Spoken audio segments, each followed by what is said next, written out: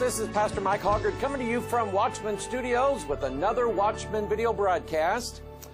We are still doing the Sightings series, but I think this will be, at least for now, maybe in this year, will be the last of our Sightings series. And I will tell you that I ended up actually making more as far as video footage, the number of hours that we spent together on this subject, more than I anticipated earlier. So everything that you get on this series is going to be like bonus footage, all right?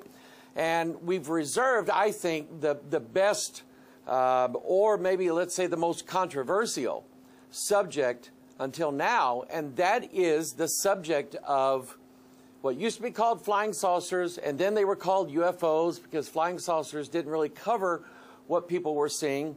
So they called them UFOs, unidentified flying objects. And then that UFO thing, that got associated with, you know, crazy people who are out looking for UFOs. And so anyway, so the military decided to coin another phrase, UAP, which at one time stood for Unknown Aerial Phenomenon. And let's see if I can remember it now. They keep changing it, okay? It's like some people who take a shower or brush their teeth. They do it like at least once a month, right? So anyway, they've changed UAP to Unknown Abnormal Phenomenon. I think that's what it is. But you should look it up this month and then find out next month what it means next month. But anyway, we've reserved this last time for that subject. And you know, you're probably like me. I've seen quite a bit of movies, TV shows. This subject always fascinated me. All throughout my childhood, from the very first time, Jack Webb of Dragnet and Emergency put out a show called Project UFO.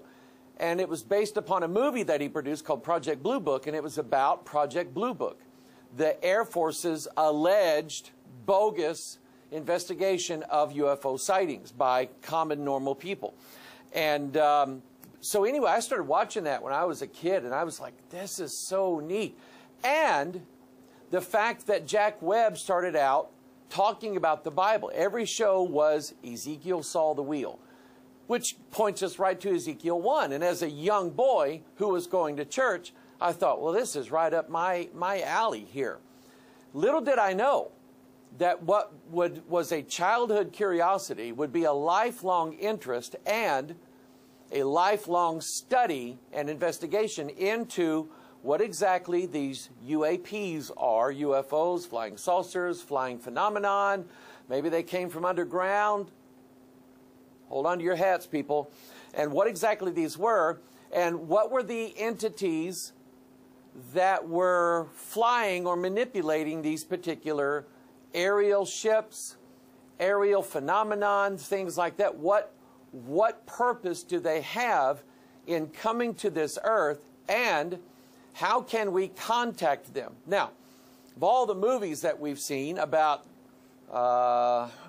contact with so-called aliens from other worlds, strangers, people who did not come from the earth and so on, unknown civilizations out in far-flung galaxies. When it comes to that, you've probably seen it, you know, like on Star Trek. In Star Trek, they use a communicator or the thing they hold in their hand, and they try to, or, Captain Kirk will sit in his chair and he'll hail some alien vessel that's moving along, and they'll try to talk to it using some form of carrier wave.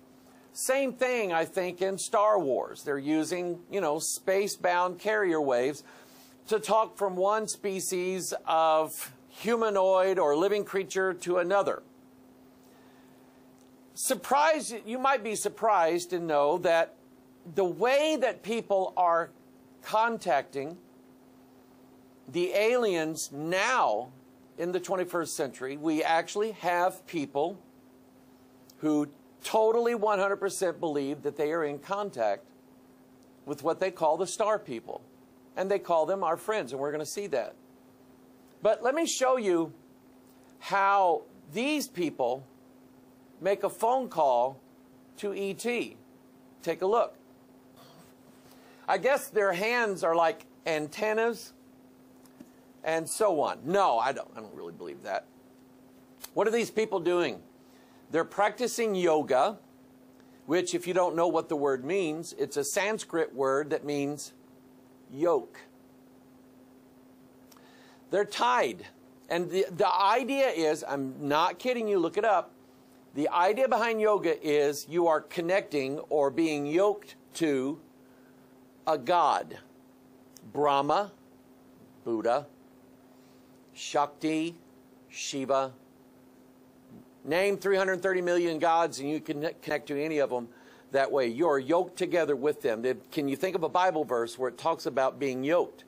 Be ye not yoked together with unbelievers. For what concord hath Christ with Belial, and so on.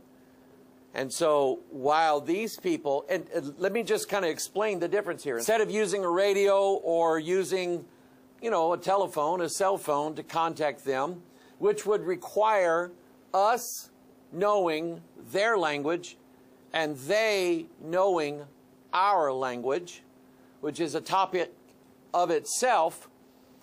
The thing is that most people who have had some sort of interconnection with the entities that are aboard these flying chariots say that they spoke a language that they did not understand. Did you know that's in the Bible? Deuteronomy chapter 28, God promised that he would send a nation from afar, a nation from beyond the earth, and it would be a nation of fierce countenance, not regarding the old or the young, a nation whose tongue thou shalt not understand. He didn't say eventually you would understand it. God said you would not understand it.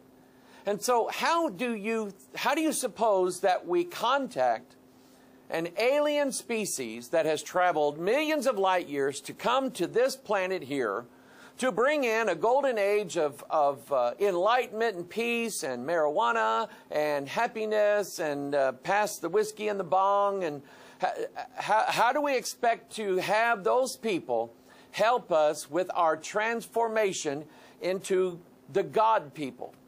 Well, since we can't communicate with them in words, then the idea is we will communicate with them using practices that people of ancient religions have been using now for thousands of years. We're going to allow those people to have access to our minds, and we're going to communicate with them not with words, but with thoughts. And they are going to communicate to us not with words, but with thoughts. And these practices, and I'm going to lay out the scriptures for you, these practices are strictly forbidden by God all throughout the scriptures. So what we're going to do first, while these people make their phone call to E.T., we're going to go line upon line through scriptures. We're going to lay a biblical foundation for what we're going to look at today. Genesis 3. Now the serpent was more subtle than any beast of the field which the Lord God had made. And he said unto the woman, Yea, hath God said, Ye shall not eat of every tree of the garden. And the woman said unto the serpent, We may eat of the fruit of the trees of the garden, but of the fruit of the tree which is in the midst of the garden, God has said, Ye shall not eat of it, neither shall ye touch it, lest ye die. And the serpent said unto the woman, a direct contradiction of what God said, Ye shall not surely die. For God doth know that in the day ye eat thereof, then your eyes shall be opened. And I want you to pay attention to that phrase. Your eyes shall be opened, and ye shall be as gods, knowing good and evil. Three things that the devil promised here. The serpent. And understand this imagery of a serpent, because we're going to see it again. Believe it or not. Though, if you want to study the UFO phenomenon and do an honest study of it, you are going to run into a species or a race of UAP, UFO, flying saucer inhabitants that are referred to as the reptilians. Why? Because they look and they act as like serpents or lizards or dragons is one of the Bible words. So pay attention to what this serpent is doing right here. Then he promises her that she won't die. We're going to see that again too. Near-death experiences where people come back and they have this enlightened idea of death and life again. For God doth know that in the day ye eat thereof, then your eyes shall be opened. Well, we've got two eyes, but they teach that you have a third one right here, right where your pineal gland is. And that eye needs to be opened. Believe it or not, guess what creature they believe opens the third eye? The serpent. Ye shall be as gods, was the last thing he said, knowing good and evil. That's also part of this as well, and we're going to see it as we move along. I have a lot of information to give in. I'm going to try to give it to you in one video, all right? Deuteronomy chapter 18. Here's the list of things that God said, don't do these things. Now, is God just trying to rain on our parade? Is he out to destroy us having a good time? Does God not want us enlightening our mind and opening our mind up to different ideas and different thoughts? Or you may have been led to believe by some people that this evil patriarchal God is withholding all the good stuff from humanity, and it's the serpent people and the reptilians and the tall whites and the little grays and all the other different species that are out there. It's their job to try to get them to mankind. In that sense, they're not that far away from, who was it that wanted to go into heaven to steal fire from the gods? And so he goes up into heaven and steals fire from Zeus and the other gods on Mount Olympus. And he brings fire now to mankind. And the gods are angry with him. And so in order to punish him, they punish him for all of eternity. Because he dared bring something that was only for the gods, fire, and brought it down to mankind. And the gods didn't like that. Is that the way God is? Is that the way the God of the Bible is? No. God only withholds from us and tells us not to do things. It's because he's being a loving heavenly Father. Just as a good father here on this world would teach their children, don't go too far next to that hole there. You might fall in. Don't go hanging around this lake.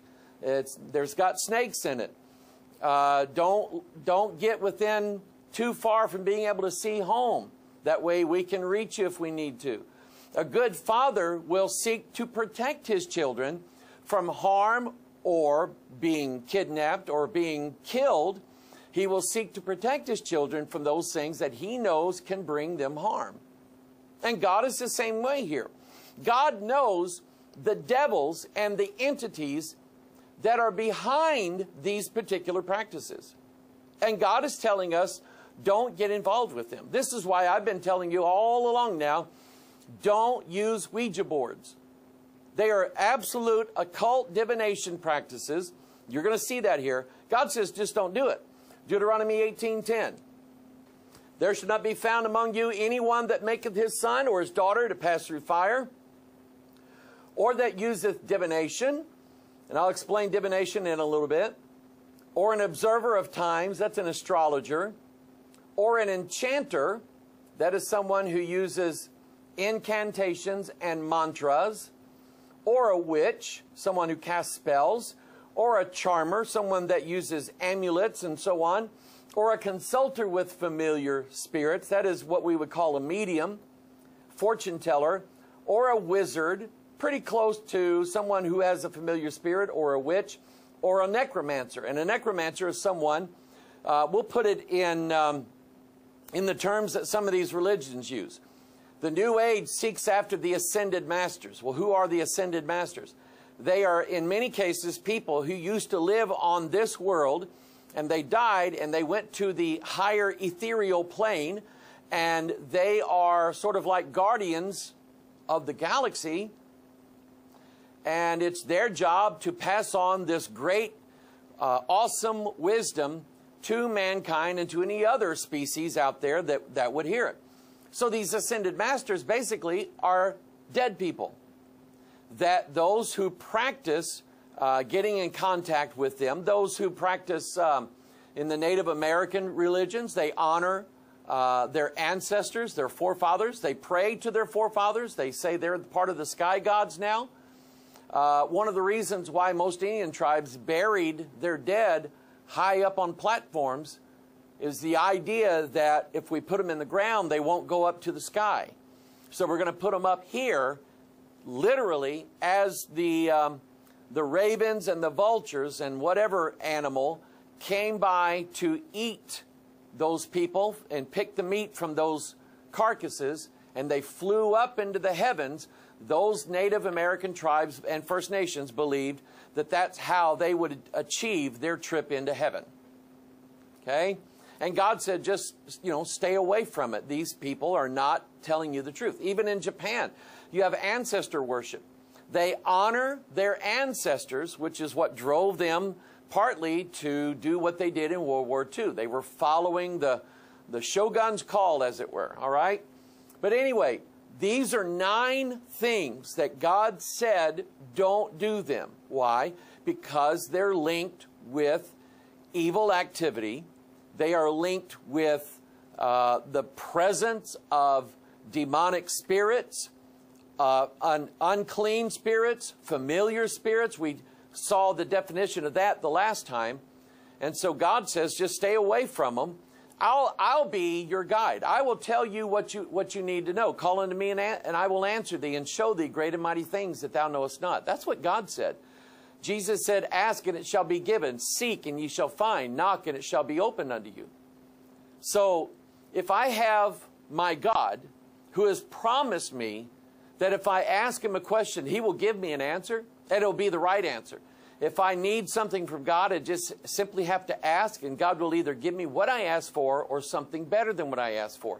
The bottom line is, I know that I can go to God with my problems, with my questions, with the help that I need, and I will get it easily. All I have to do is call out to the name of the Lord. Cry unto the Lord, the Bible says. It's that simple. Jesus said, call unto me, and I will answer thee. Okay?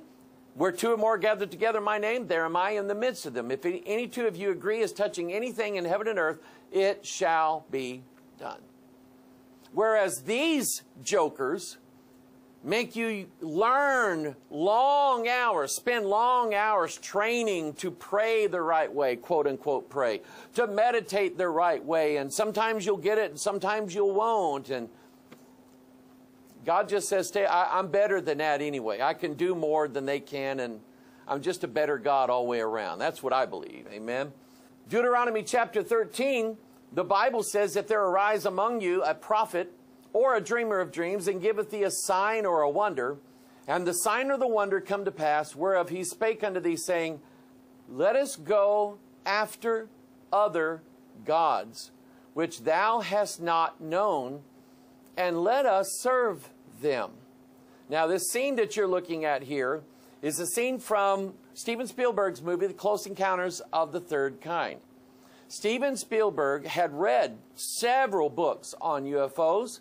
He had read and was studied up on Project Blue Book. In fact, he used J. Allen Hynek, who was the professor behind Project Blue Book.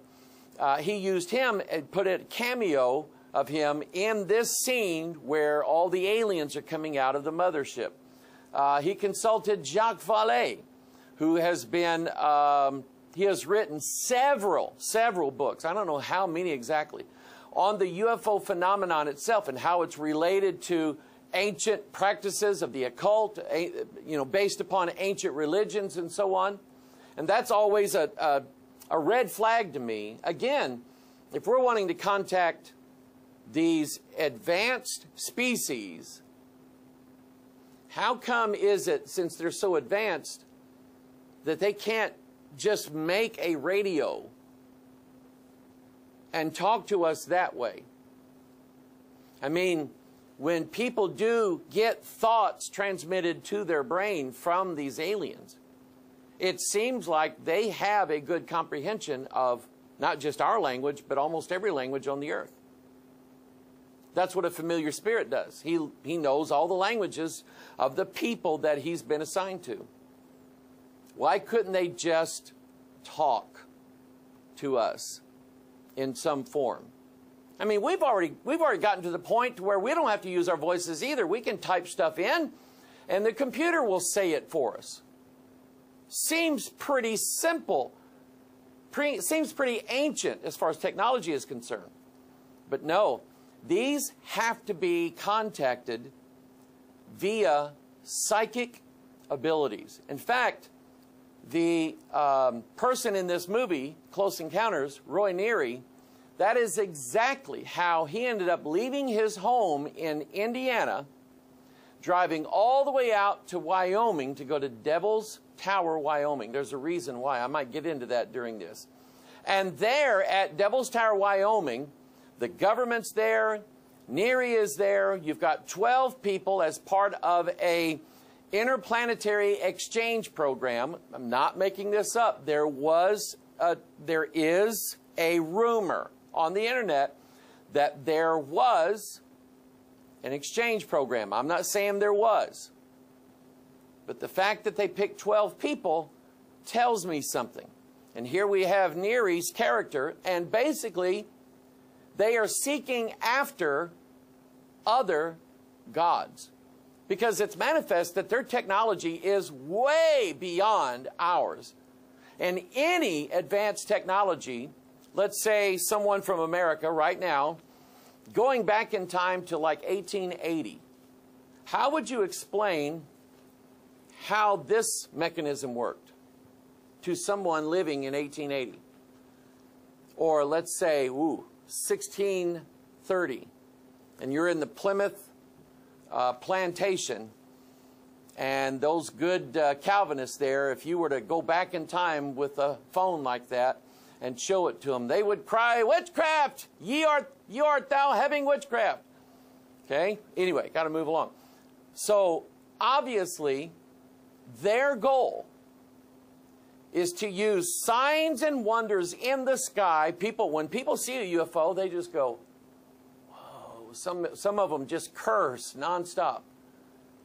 It's a sign or a wonder. But the purpose of that sign or the wonder is to get us, mankind, to go after other gods. And God says, you don't know what you're doing. Don't hang around those people.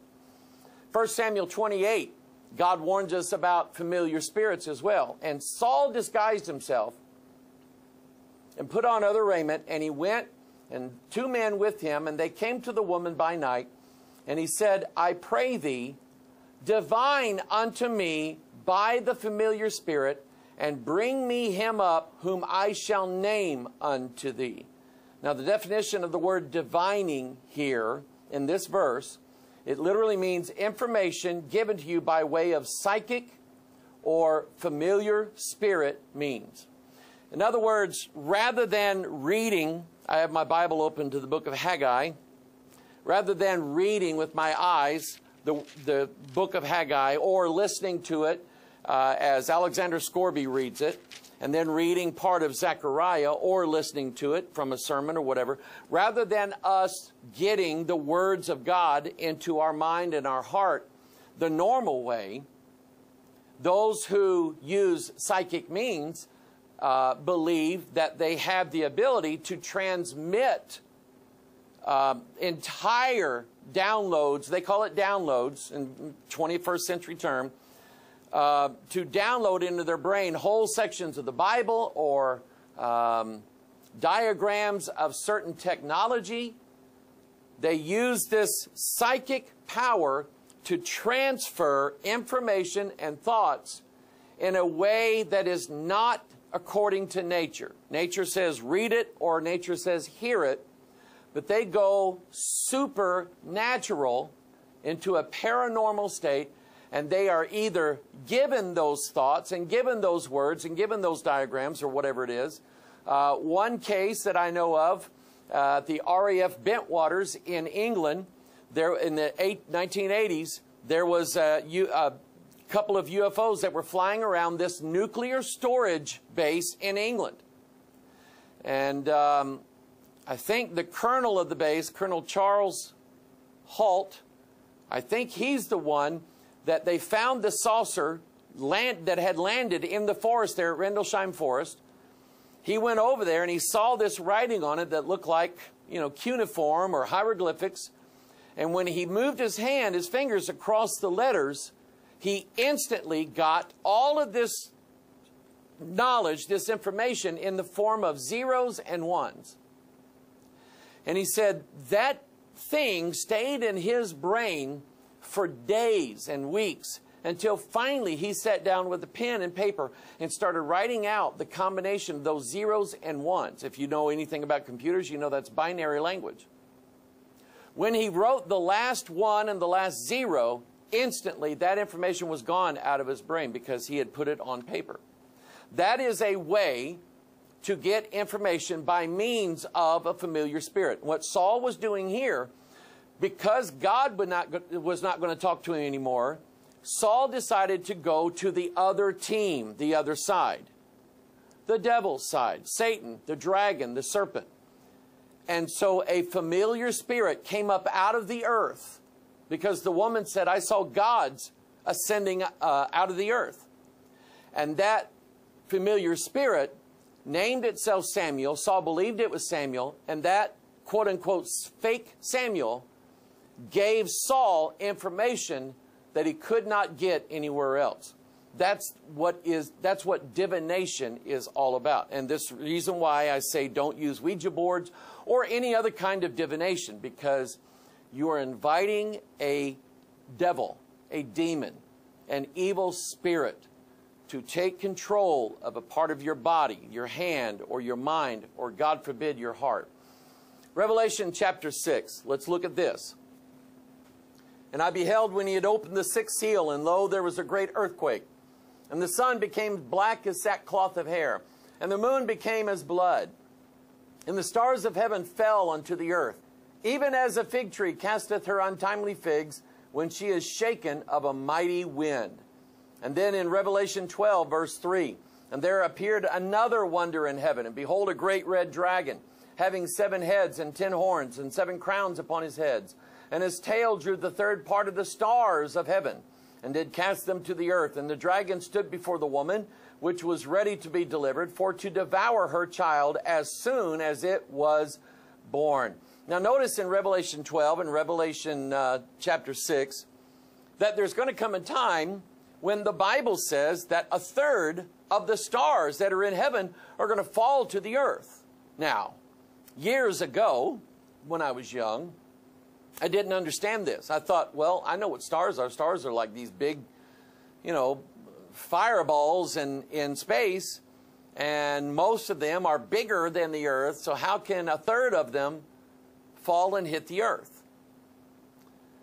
Well, then I kept reading the scripture, and then I found out that when the Bible says stars, they also mean angels. And when the Bible says angels, they also mean stars. You notice here in Revelation 6, the stars of heaven fell into the earth. In Revelation 12, it tells you how many, a third part of the stars of heaven. And then, to sort of cinch our understanding of it, he says in Revelation 12:9, the great dragon was cast out, that old serpent called the devil and Satan, which deceiveth the whole world. He was cast into the earth, and his angels were cast out with him. His angels is a reference to the third of the stars that fought with Satan against Michael and the other 2/3 of the angels. And they are part of the stars that fell from heaven and landed on the earth. Jesus said that very same thing in Matthew chapter 24, that the stars of heaven are going to fall. And so we put those things together, line upon line, precept upon precept, here a little and there a little, Isaiah 28 says. Paul says, comparing spiritual things with spiritual things. And did we discern then from the scriptures that God is referring to angelic beings? And now I don't have a problem with these stars falling to the earth because I know what they are now. They are a third of the angelic host. And just in case you may not believe what I'm saying to you from the Word of God, I can ask you to believe the Word of God. But also, we have a clue right here in this Masonic symbol. It's the symbol of the double eagle. And you'll notice that above its head, it has a crown. And above that crown is a triangle. Remember that triangle. You're going to see it again. And it has the number 33 in it. What is a third as a decimal? 33.333333. And it goes on to infinity, right? Percent. You can never end cutting off something of a third. It just never ends. And then if we look below the eagle's wings, if you were to count these stars, I don't have time to do it today, there are exactly 32 stars here. The 33rd one is the eagle that you're looking at. He is the king over these stars. What are those stars? They're angels. Then why are those stars not up above the crown and the triangle? Because they've fallen. That's my guess, but that's what I think. And then the phrase ordo ab chaos. Ordo means order, like a political order, or order in general, things lined up. And chaos means chaos. But here's what's interesting. The Greek word chaos is also a term used for the abyss, the bottomless pit. So a technical meaning of ordo ab chaos means order from the pit. Where does the beast come from? Where do these locust angels come from? They come up out of the bottomless pit. Where's the devil going to spend 1,000 years? Falling in the bottomless pit. And so we have a reference here, I believe, to this 33% of the fallen angels that fall to the earth, that there is a king over them. And if you read Revelation, get this number, 9:11. I did a video on that called The Beast of 9/11. Look it up, okay? But if you look at Revelation 9:11, you find out who that king is, okay? Let's move on. Now, we've laid the biblical foundation for what we're going to discuss today. Now we're going to move through the various pieces of information that I've gathered together. Pictures, quotations from books, quotations from different documentary videos that have been made, not necessarily by anti-UFO people, but by the UFO people themselves. And most of this is going to come from Dr. Stephen Greer. When I first saw him, it was on his Disclosure Project video where he marched out, I don't know, 20 or 30 men and women that had worked for NASA, that had worked for the intelligence community, that had worked for the military in various forms, and they were all there sharing this idea that we are being visited, not just in our country, but in our military installations. One man relates a story that how he was assigned to Montana to a nuclear missile silo. He was down underground, about 30 feet underground, and he was manning the controls of that station. He gets a call from up top saying, sir, there's a UFO out here outside the gate. He says, you want to come up and look at it? And he said, no, just keep your eye on it. He gets a call later that says, sir, this UFO now is right directly over the missile silo. What do I do? And about that time, all 10 of the missiles that were stationed there and ready to be sent off into war, all 10 of those shut down. Not just the rockets, but the computer console as well. Took them months to get everything back operating again. Okay? These all came to tell their story. And I fell for this. I'm like, oh boy, Stephen Greer is going to be a good guy, man. He's going to expose the whole thing. Well, then you find out what Stephen Greer is really full of, what he's made of, what he does, what his agenda is. And we're going to start to see that agenda. Now, the basic topic of this is the fact that if I believe that there are alien entities coming to this earth that we're not sure exactly what agenda they have in mind. I know what Stephen Greer says. Stephen Greer says that they are part of the God consciousness of the universe, and they have been drawn here to help us into the golden age. He keeps saying that, the golden age. And it's referring, it's like a new age term, that he believes that these enlightened beings are going to come and they're going to give us their technology and they're going to show us how to heal things. And then we're going to do away with war. We're going to do away with money. We're going to do away with property. We're just going to live our lives and be transfigured, is a word that he used, that mankind is going to be transfigured so that he can live out among the stars and be one of the gods, like the God people that keep coming to this planet. That's what Greer believes, okay? And so, and the idea is that if I believe that he saw aliens, that he saw UFOs, saw them with his own eyes, and recorded things about them, wrote it down, memorialized those interactions that he had, if I believe him, and I do to a certain extent, then there must be something that ties these entities in with what the Bible says. In other words, we're not talking about, oh, I don't know, some boy going out to his favorite creek one day and finding, you know, a stone of solid gold out there that's been laying out there since the creation.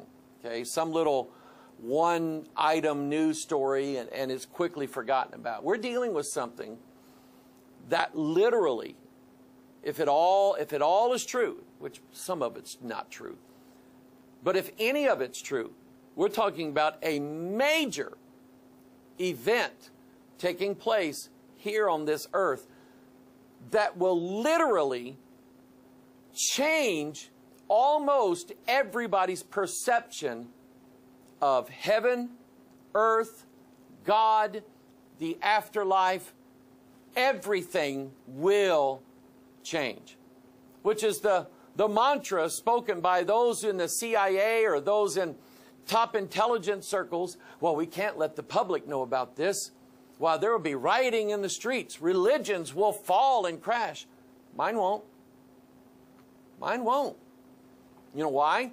I know the Bible and I know what they're up to. I know who they are.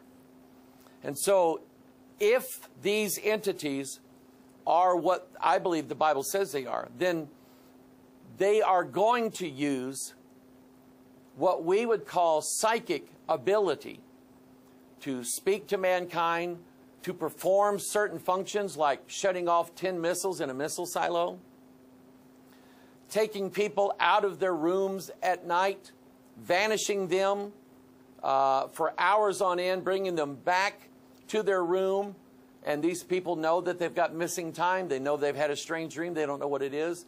These people have abilities that lie far beyond what humans can do. And I believe that once a lot of people who have unwilling interaction with these entities, many of them say that now that they've had this, now that they've been on board the ship, or now that the alien touched me, or the alien did this to me, now I have abilities. I can see the future. I can read people's minds. I can move things with my thoughts. I can perceive things and divine things that I never used to before. I can see things with my eyes I never used to see before. A lot of people who have had contact with ET basically come out and say, we can do things now we've never been able to do before. Do I believe them? For the most part, yes, I do. Because those things have been exhibited and examined and tested in real life. And so we look to a book here written by Jacques Vallée. Remember, Spielberg used a lot of his material in writing the script for Close Encounters of the Third Kind. In fact, the character of Jacques Vallée shows up in the movie as Mr. Claude Lacombe, played by a French director, and I'm going to get his name wrong, Francois Truffaut, pardon my French.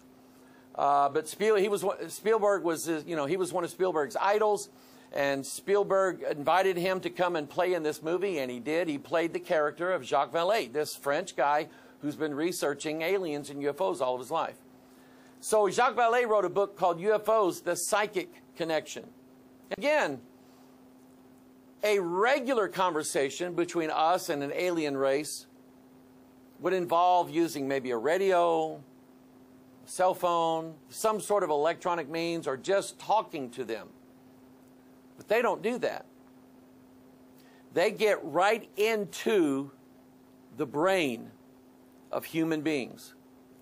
Notice what it says. A number of witnesses, for example, reported perceiving distinct messages inside their heads, a fact they interpreted as an indication of a telepathic ability on the part of the UFO occupants.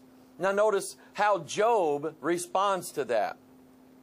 Now a thing was secretly brought to me, and mine ear received a little thereof, in thoughts from the visions of the night. When deep sleep falleth on men, fear came upon me, and trembling, which made all my bones to shake. Then a spirit passed before my face, the hair of my flesh stood up. Notice this. Again, Jacques Vallée says, and so does Stephen Greer and countless others say that they now have psychic abilities, now that they've made contact with these entities in various forms. Some meet the reptilians, some meet the little grays. Some people get to see the lady. The lady. That would be something I'll do in the future. Okay, you won't want to miss that one. You'll know who the lady is, all right? But anyway, Vallée is basically, he's got this whole book, and he's telling of people who have psychic abilities now. And what do I believe psychic abilities are? Do I really believe that these people can move things with their mind? Do I really believe that these people can transfer their thoughts to another person's head, or receive thoughts transferred to their head? Do I really believe that people who are psychic have the ability to tell the future? No, I don't. I don't believe the ability is on the person at all. I think the gateway is the person. I think the actor is the person who pretends to have the psychic ability, but the ability is the devils or the spirits or the demons themselves. Take, for instance, if I say that I have the ability to move things with my mind, and so I'm going to focus on this USB thing, and I'm going to focus hard enough, and lo and behold, I'm going to make it move. Well, my mind can't do that. Nobody's mind can do that. That's ridiculous. But an invisible entity can make it move. And you would say, how did you do that? Oh, I have abilities. What if you wanted to try to read somebody's thoughts? Do you have access to their mind? No, you don't.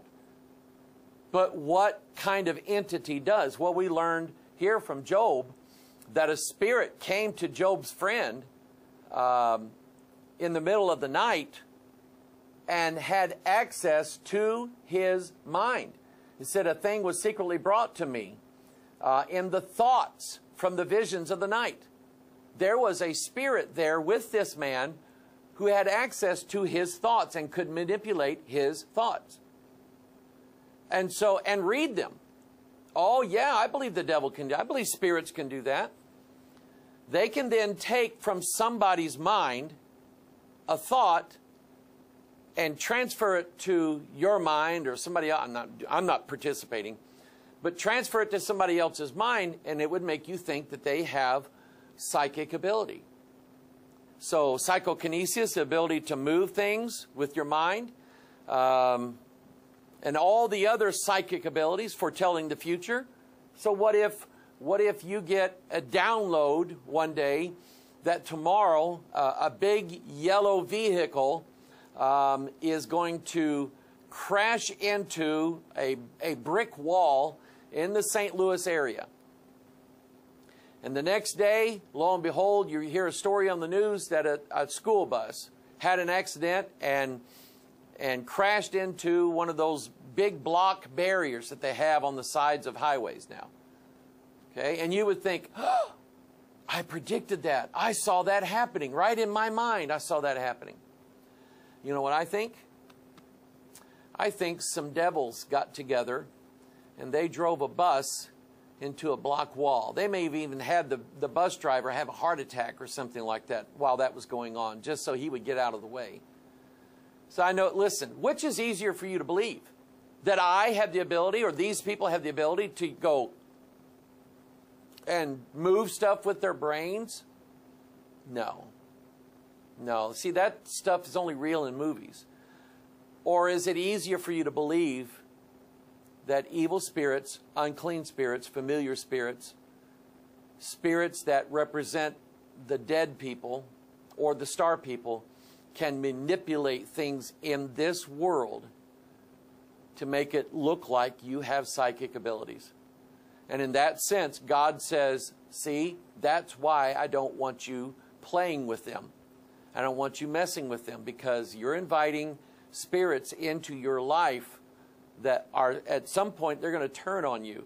It's sort of like in this area, several years ago, there was a woman, and we knew about her all the way from when I was a teenager. There was a chimpanzee ranch just about 3 miles from where I'm sitting right now. And this lady was raising chimpanzees, and she was being real nice to them, feeding them every day, treating them right, so on and so on and so on. I think they ended up hurting somebody or killing somebody. I can't remember the exact story. But those chimpanzees turned on that woman. Okay? And that's, I'm telling you, these creatures that we're dealing with are beasts. The serpent, the dragon, is a beast. And it may all be nice and pretty and sweet, sort of like a male or a female grown cheetah who captures a young little fawn of a deer. They play with it forever.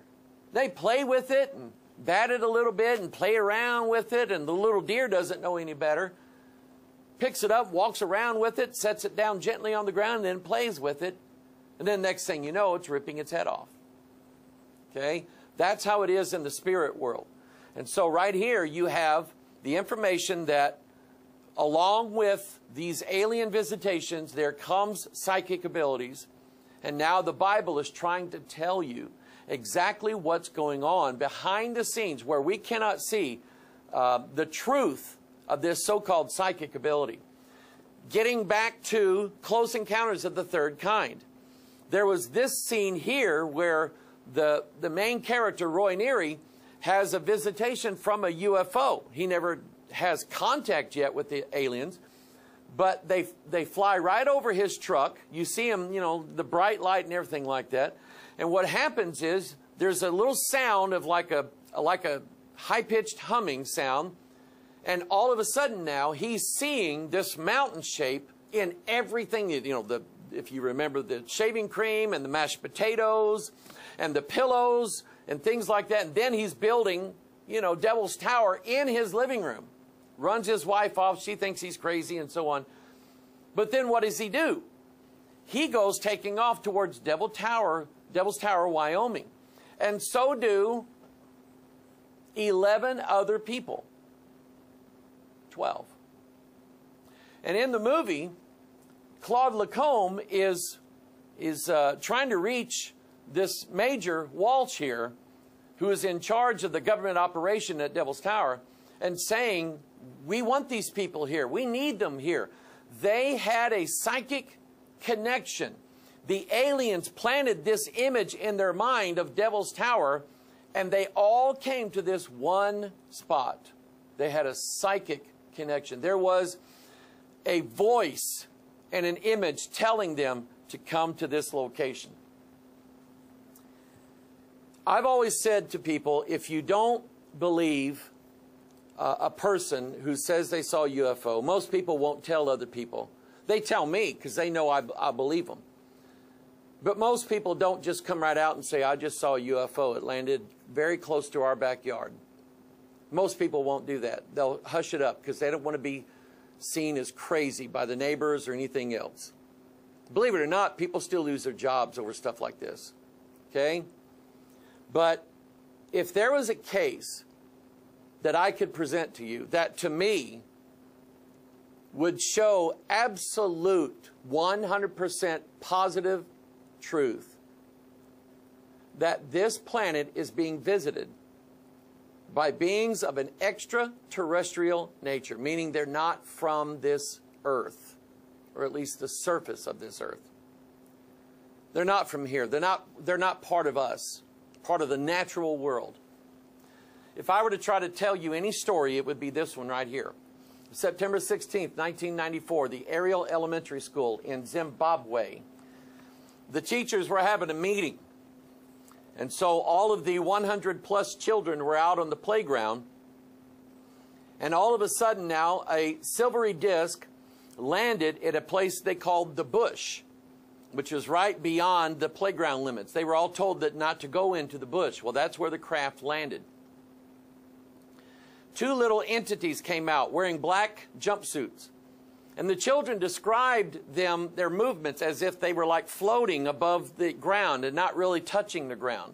Just kind of bounding and leaping. Kind of like you saw the astronauts on the Apollo missions jump around like that. Only they weren't touching the ground. And so out of the 100 children, 62 of these children reported that they saw the ship land. The men in the little big-headed, almond-shaped eyed, because John Mack, the Harvard psychiatrist at the time, he was head of the psychiatric department at Harvard University, traveled all the way over to Zimbabwe to research and to talk to these students. And he had them draw a picture of what they saw, and almost all of them drew exactly the same picture. Silvery craft, small little guys with big heads and almond-shaped eyes, black eyes. And so 62 of the children saw that, and then they saw the ship take off. Some of them ran in fear while others watched as these aliens came out. Several students who made eye contact with the beings reported a downloading of images and visions of the destruction of the earth, burning of the forest, blamed on man's flirting with technology. And they're describing this as, 10, 11, 12-year-old children. And they're drawing pictures. Some of them you could see were tormented by this. As John Mack was interviewing, there's a documentary on this called Ariel Phenomenon. And did you know that some of those children who were interviewed back in 1994 on film decided to come back and do this documentary film? And they're saying the same thing. Nobody is saying we made that up when we were kids. We decided to play a trick on the teachers to get out of school, and we all made this up. Nobody. Nobody's saying that. Of the children that have grown to be adults who could be located and who would be part of this documentary, they all confirmed this. We know what happened, and it changed our lives forever. And so one of the things that's interesting about this is that it was a school that had mixed race in it. You had black children and you had white children. They all spoke good English, but the black children whose genealogy goes back into African history, these African children, it's the only reason why I call them that, because they're native Africans. These African children believed that these aliens coming out were what's called tokoloshes. I mentioned this to my son and daughter-in-law. My son is from Kenya. And he said, yeah, I know what a tokoloshe is. It's like a devil. The black children thought they were devils coming out. Well, guess what? I believe that's what they were. And so you have this situation here where when these children looked into the eyes of these devils, these aliens, they got an instant download of images into their brain of the forest burning and the seas boiling and acid in the air and all these terrible things happening to the earth because mankind is overusing technology and he's destroying the planet. John Mack wrote a book called Abduction. I'm going to get into it. And in his book, he said that out of all the 100 people that he did a hypnotic regression on, of those people, many of them, afterward, they became more sensitive to the environment and environmental causes.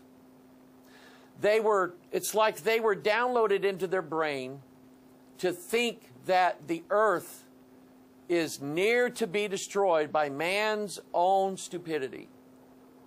And that the aliens are trying to stop this, and they're going to use human agents to get mankind to stop, polluting the streams and the ocean, to stop, burning carbon-based, fuels, and, to stop depleting the ozone layer, and on and on and on, all this stuff that you hear from environmentalists.